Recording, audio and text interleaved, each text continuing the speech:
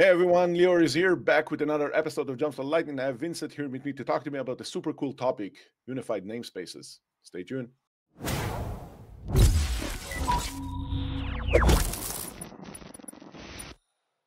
Hey everyone, Lior is here, back with another episode of Jumpstart Lightning. I have Vincent here with me. Vincent, how are you doing, my friend? I'm really good, thank you. I'm excited to have you, Vincent. I've been seeing all the things that you've been working on, and that's why I wanted to have you on the show. But before we go and do that, who you are, what is it that you do? Yeah, I'm Vincent. So I'm passionate about technology since I'm a small kid.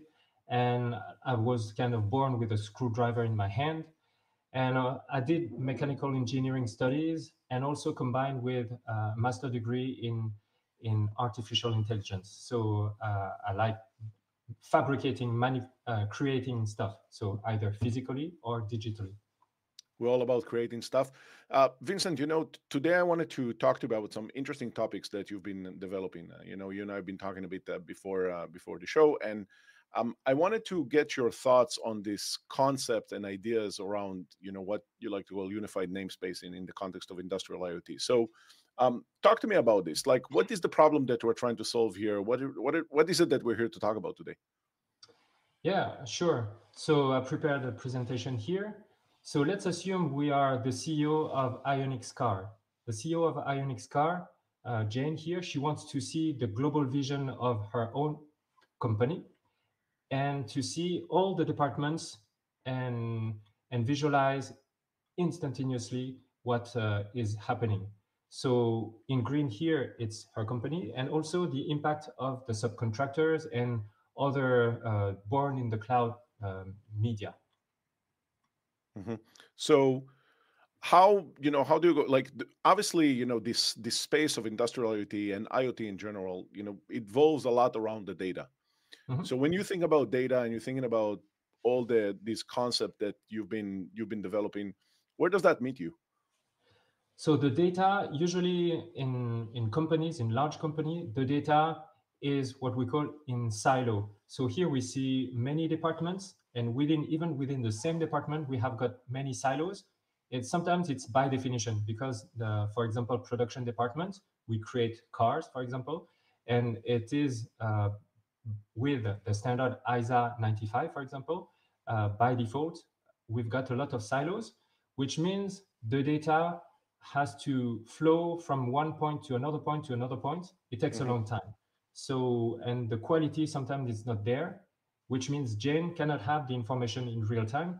Not for jokes, sometimes it takes 1 month, 2 months, 6 months to get some of the data out of the department. Okay. So So how do you it's go a and big solve for that? problem. Yeah. So how we solve that? Industry 4.0, we've got here, for example, the usual scope of Industry 4.0 resides in the factory oftentimes, but this is the usual scope. If we take a broader vision, we are interested in the systemic vision, which means we will have better impact and more savings. So the data should flow everywhere that is around what we see here, so that Jane could take better decisions and save not millions, but billions of dollars. So I like the term crack the system. Show me, Mhm. what do you mean by cracking the system? So cracking the systems is like, for example, Airbnb. You've got a regular hotel that you arrive and so on and so forth. Airbnb, you have to think, maybe if I rely on other people, I will generate revenue. So cracking the system could be applied to the industry here. Real life systems is that, for example, we've got a warehouse, and the warehouse, it's storage. When we store things, it costs a lot of money. So in a car company, sometimes the salesperson, he will sell a car, of course, but we still have got a lot of cars in the warehouse.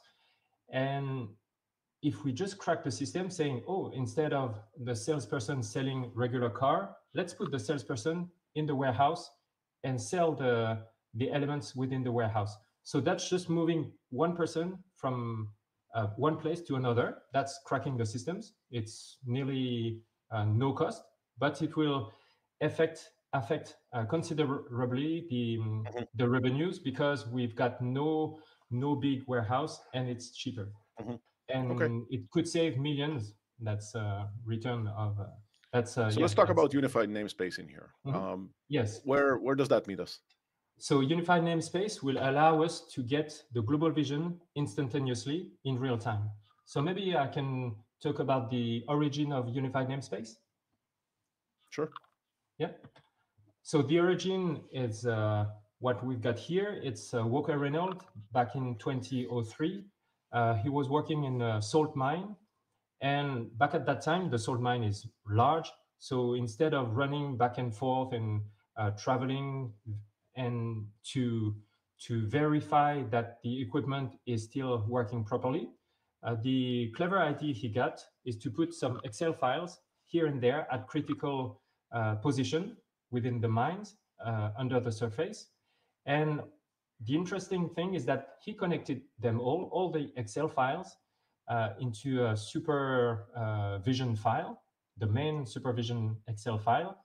And as you know, Excel, you could, from this main supervision, you could do A3, the cell A3 equal surface file, and we will get the data from, for example, the I don't know, the motor. And then, of course, if the motor changed the consumption of electricity here, for example, instantaneously the information will flow directly into the main supervision file. And the same thing happens with the underground files. So we've got a kind of ubiquitous data. So we have got here the single source of truth, because if we've got one change here, it will change directly at the main supervision. Got it. Okay. So how should we solve for this? Like this looks like, a central database. Like what's the approach that we are advocating for here? Yeah, so the approach is that when we change somewhere, it propagates the information everywhere. So that's what we will do, that we want to have here Mhm, in a real factory. So in a real factory, we've got the jungle, jungle of kind of data. So which means we've got many softwares, SAP, we've got Neuron, Odoo, and so on and so forth. So the same thing happens as the salt mine. When we've got information here in Germany that changed, it will affect all the nodes, and Jane here in the middle could see all the changes. So that's really interesting, and we use many technologies to do that. And today I'm going to show the example.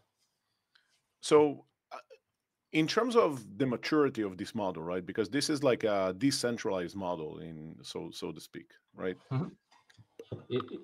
Yeah, What it are your looks like. thoughts here? Mhm. Very often people will say, yes, I know these systems. Here you talk about MQTT. I use MQTT since 1999 because it was invented back then.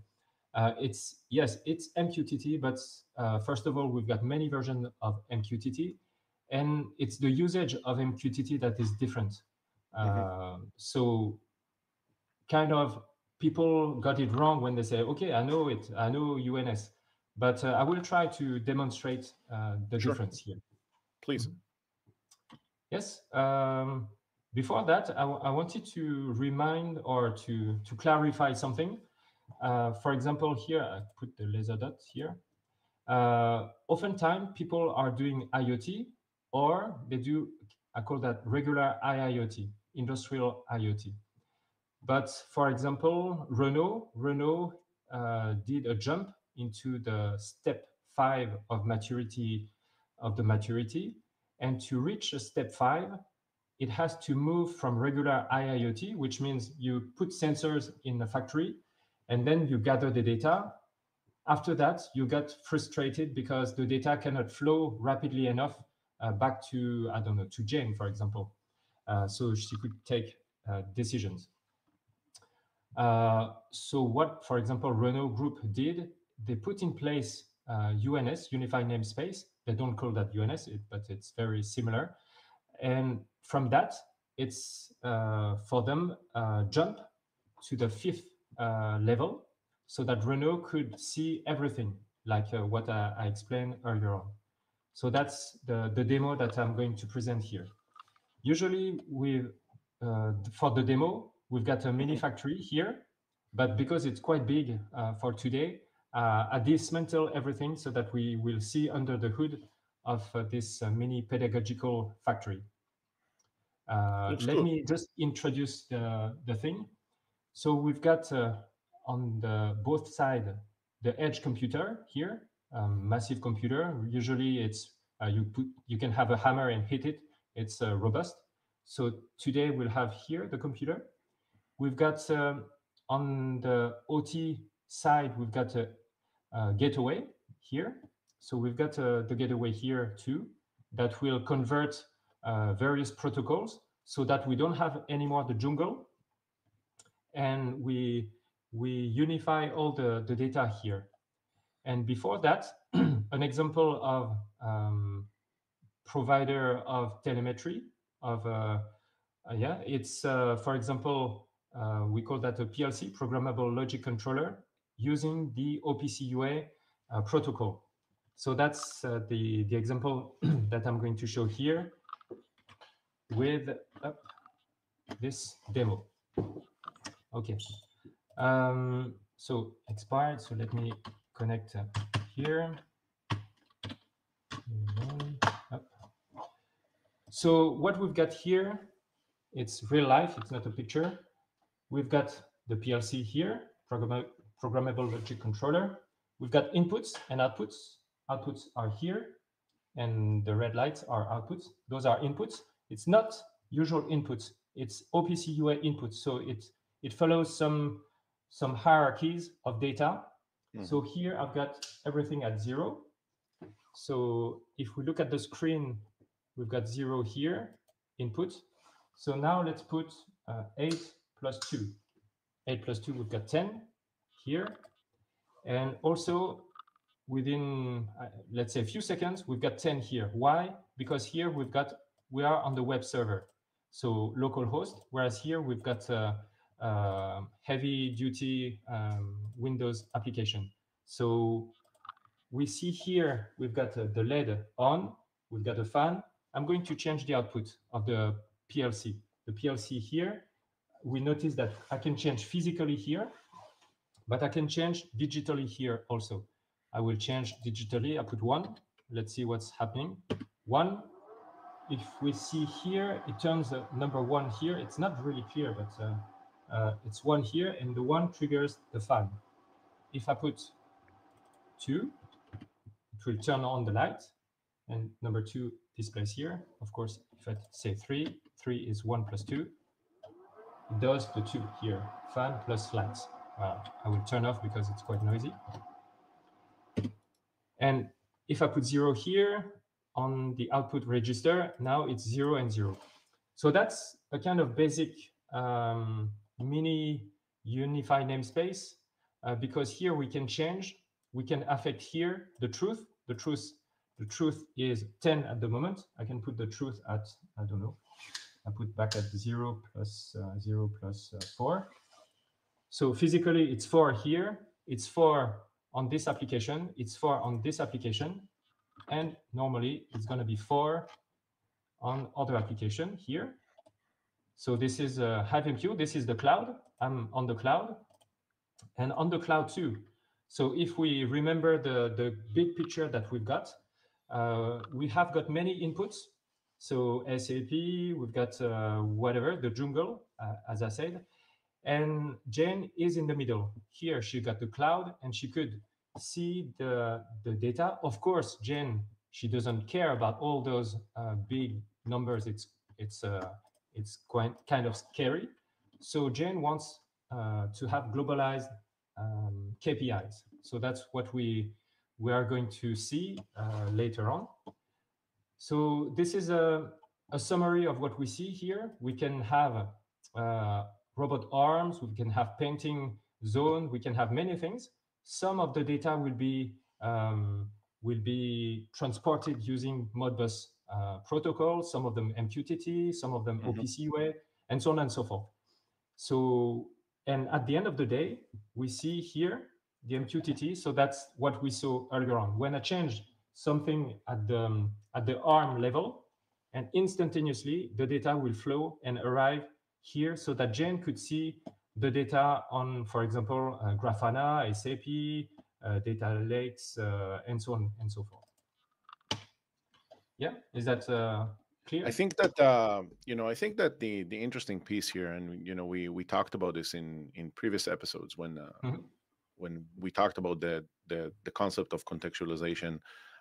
It's always interesting to see the level of contextualization you can have, and I think that it's always a recurring theme, which is what is the business logic you can extract out of complex operations. And I wanted to, this is a cool demo, Vincent. I wanted to ask you a question with Mhm. regards to UNS. Like, how do you see this in the real world? What are the use cases that you think that this will be most beneficial? So the real cases is when, for example, we've got factories. This is the current project. We've got factories with low bandwidth, internet bandwidth. So the factory has to survive with internet disconnections. And with that, we can see, well, I did zoom. We can see that, oh, sorry. We can see here that the edge computer, so the black box that I had, is Hmm. connected to AI machine learning here.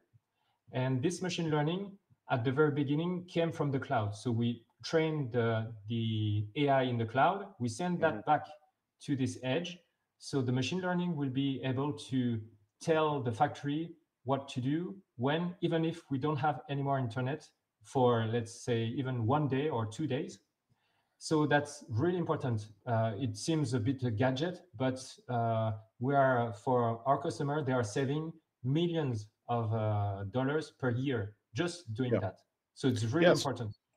Super cool. I don't think it's a gadget. I think that at the end of the day, the era of harvesting AI, for the greater good in terms of either, in this case, like factory floor, but I can definitely see this, in pharma. I see this in agriculture. I can definitely see the benefit out of such a model. Vincent, I wanted to tell you thank you so much for joining me for this show. I always enjoy seeing this type of cool real demo. And for the Jumpstart Lightning, thank you so much for watching. Happy 2025, and we're gonna see you in the next one.